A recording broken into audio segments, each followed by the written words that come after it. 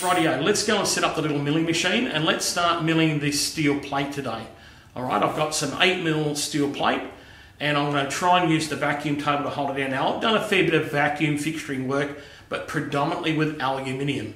And as the old saying goes, everybody's a hero when you machine aluminium, especially in CNC world. You can hit it hard, hit it fast, take big cuts. But steel and harder materials, that sorts the wheat from the chaff, all right? And I've never done any vacuum fixturing with steel, so I want to see if it works, and a little bit of an experiment. Let's head on over to the manual mill now and give it a crack. All right.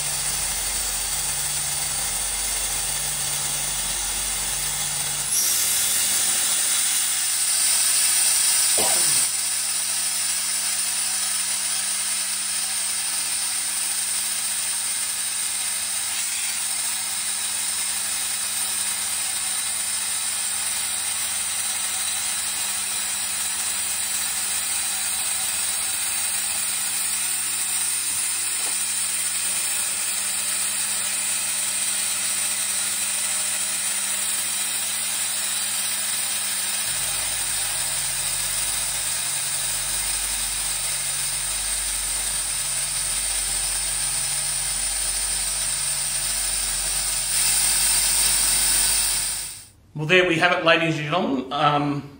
Successfully milled the plate. Now, Muggs Malloy here, stupid me, did not clock it in before I started. I just sat it on top of the vise, clamped it down, and hopefully thought, job, she'll be apples. It wasn't. When I swept it, I'm out, and I should have used packers to get it level. All right, but look, anyway, I proved the point. I can hold down steel and face it. I've got to be a bit careful. I can't be savage with it. It did move. But if we check that out, guys, you can see here I'm out by 0.22 of a mil from corner to corner. So I went, this is not too bad. Okay, so that's 50 micron. But if you look down here, so discrepancy, 0.2 of a mils. That's the thickness of two pieces of paper. Okay, to give you an idea.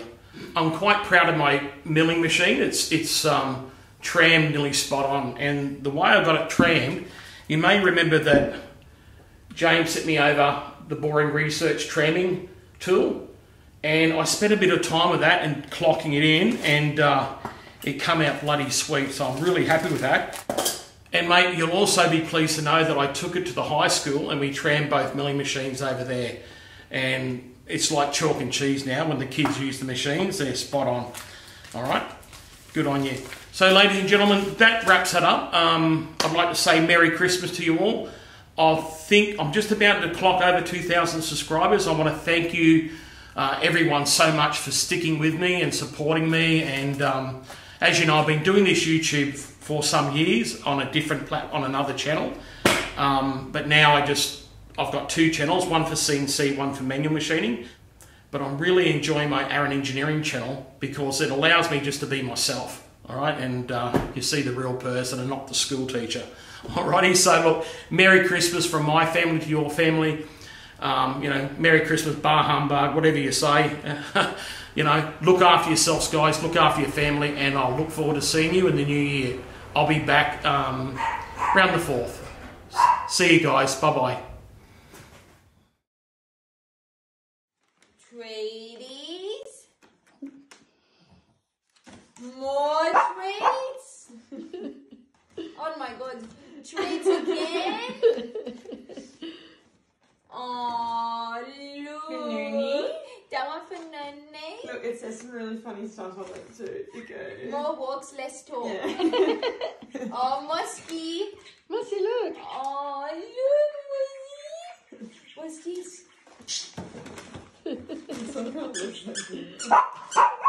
What's this? This Nene!